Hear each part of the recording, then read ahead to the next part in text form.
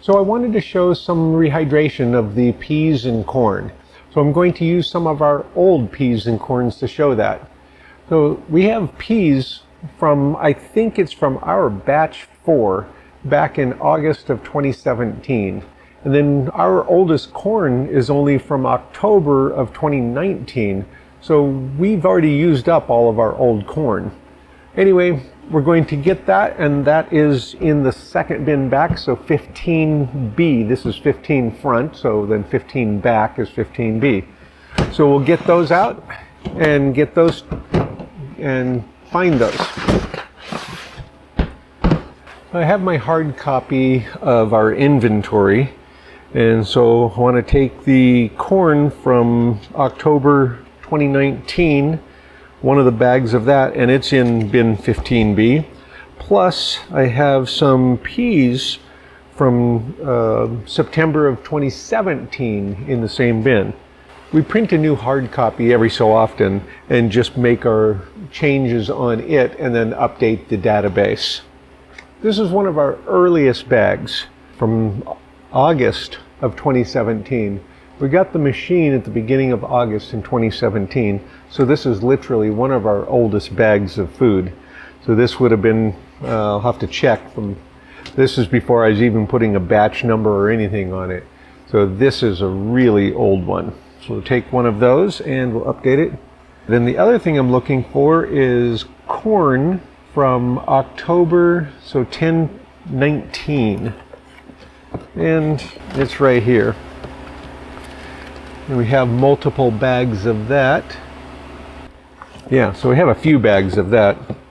Okay, and this is a more reasonable size, a 2-cup size. You can see quite a difference on those two. At first we were bagging everything in really big bags, and then we decided we'd rather have smaller bags. So we have a 2-cup bag of corn from October of 2019 and what looks like probably a quart of peas from August 19th, 2017, so almost 5.5 years ago. And I don't think I want to rehydrate this entire bag, so I'll probably pour half of it out and then reseal it and save it for later. But I'll still mark it off our list and we'll use it soon. So I'm finally getting ready to rehydrate a sample of the corn and the peas.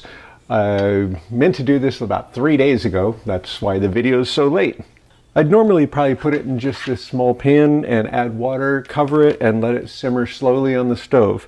But on these, I'm going to use the measuring cups so we can see it better. And because a lot of times I would rather just add boiling water over the top of it. So that's what we're going to do with these. So first, we'll get these open. So this is some corn that I got at Costco. It was frozen corn. And it was from October of 2019, so a little over 3 years ago. All right, got it.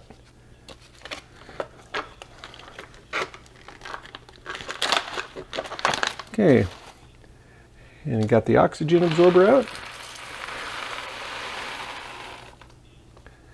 And dry corn is absolutely delicious. If you've never tried freeze-dried corn while it's still dry, give that a try. It's really, really good. On the peas, I don't want to do this entire bag, so I'm going to measure out a couple of cups full and then reseal the bag. But, going to take a couple cups out of this to use, and I'll just store the rest of it in this bag because it has a zipper. And so then I don't have to worry about resealing it. And that'll be fine for a few days.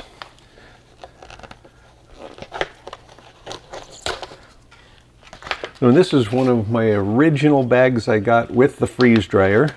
So 5.5 years ago approximately. And I probably got these peas at Costco also. Oh, I don't really need that. I can just fill it up to the 2-cup line. So a couple of cups of peas. I'll just pour the rest of them in here to save. So that's still a full, very full 2 cups in there. So I'll go ahead and just close this back down with the zipper. And then I can reheat seal this if I want to save it for any longer amount of time. And if I were saving it for a longer amount of time, I would put a new oxygen absorber in there also. A longer amount of time meaning weeks or months, but this is only going to be sitting on our counter for hours or days. So we'll be using this right away. And I better make a note. I'm going to just pour a bunch of hot water in here. They're going to try to float up. I'll kind of keep them sunk down. My plan is to tuck them into a Ziploc, and then I can suck some of the air out to push them down. It's probably obvious, but rehydrating it right in the bag would work really well, especially if you're out camping or something. Just pour the water in here, get it high, push the peas down and zipper it shut. And then you could, as one viewer mentioned, wrap it in a towel to keep it nice and toasty. Okay, so now I've got the boiling water, literally, and I'll see if I can get that in there. I'll probably need a little bit more, but it's floating up.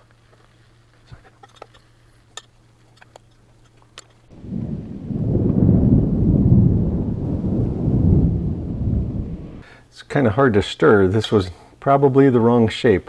A shallower, wider thing would probably have been better. Oh, and the fact that they shrank a bit when it was freeze-dried. 2 cups of the dry is going to swell up to maybe 2.5 or 3 cups.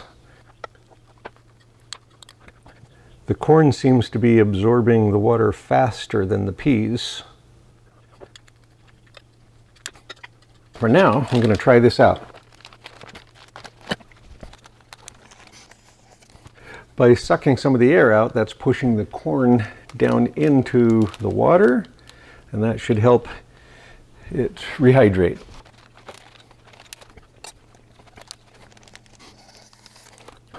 Might as well cover these too. So come back in 15 minutes, give them a little stir, and then see if they need additional time. So it's been just over 15 minutes. I'm going to go ahead and stir these a bit and check them out. It's still pretty toasty, so it's held the temperature okay. I mean, it's got a lot of glass there, and that loses a lot of heat through there.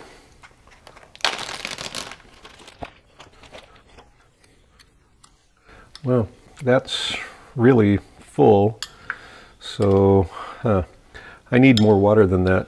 They're looking real good, but I'm going to need a little bit more water, so I'll have to heat up a little bit more. Oh, that's real good though.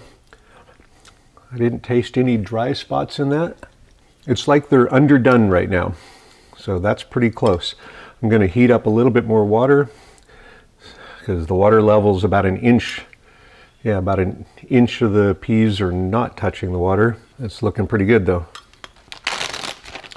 We'll do the same with the corn. This looks like it's covered better, so the corn didn't apparently shrink as much when it got freeze-dried, and it didn't swell up as much when it was rehydrated, so it's still covered better. Oh, the corn is really good. That's already nice and tender. Wow, that's nice. Okay, so I don't need to do anything more with that one, I think, except for add salt, pepper, and butter. Anyway, that's good.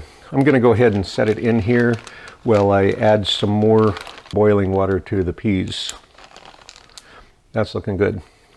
Adding a little bit more boiling water to bring it up a little bit higher. That looks pretty good. All right, so I sucked out the extra air to push the peas down, and now they're all covered with water. Looks real good. This looks fine already. So we'll give this maybe another 5 minutes, and then we'll come back and add some pepper and a little bit of butter or something that's similar to butter. So it's been a few minutes later. It's probably been about 10 minutes later because I got sidetracked doing some other stuff, of course.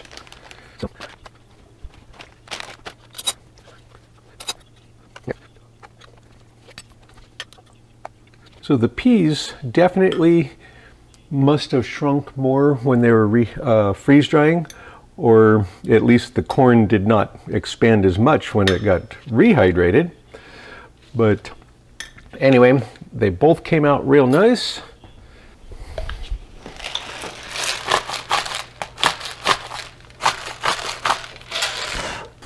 So I was going to add a bit of butter.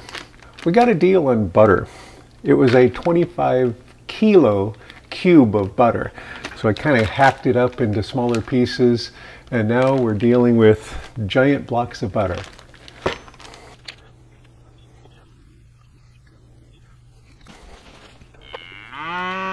Yeehaw! So the corn rehydrated perfectly. I detect no difference than if I'd had taken the frozen bag of corn, popped it in a pan and heated it. So it's just as perfect as it was when it went in there. I'm pretty sure if you gave somebody two samples, one fresh out of the bag and one this, heated the same way, I'm pretty sure you couldn't tell the difference. Wow, that's good. So it's been sitting in the bag at room temperature for a little over 3 years. Excellent. The peas, I would say, are the same. It's almost 5.5 years, but I can't really tell any difference. So the peas took longer to rehydrate, but I think it's really worth it. Now, I don't have weights of water, how much water to add on these, but you really don't need that if you're just going to rehydrate them as a vegetable. If you're adding them to a soup or a stew and that's going to reduce the amount of liquid in that container, then you might want to add some moisture to it. On all the more current things, I put the weight on it so that I know how much water to put in it. So if I knew if this bag was 1 pound of corn, I could just put it on a scale and find out how much it weighs now, subtract that from a pound, and then add that much water. They came out really well. Holy moly. That stuff's really quite good. Okay, we'll see you on a future one. Thanks for watching. Bottom line on corn and peas, or peas and corn.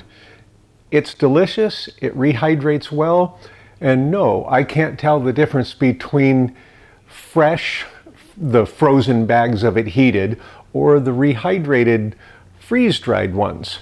That seems to be a common question, and I think that I cover it pretty well by saying this stuff's delicious. If it wasn't as good as before, I would say this isn't as good as before.